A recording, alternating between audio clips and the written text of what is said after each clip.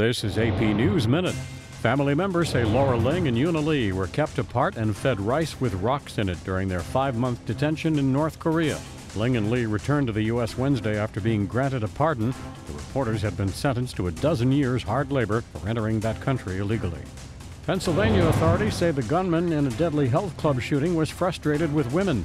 George Sodini had written in his blog that he couldn't understand why women were not attracted to him. The 48-year-old man killed 3 women and injured 9 others, taking an aerobics class before turning the gun on himself.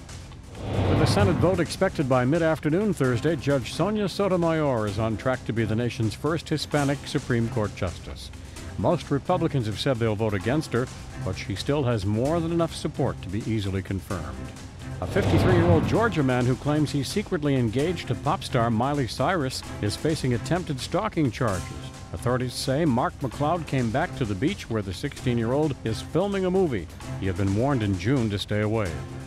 Brian Thomas, The Associated Press, with AP News Minute.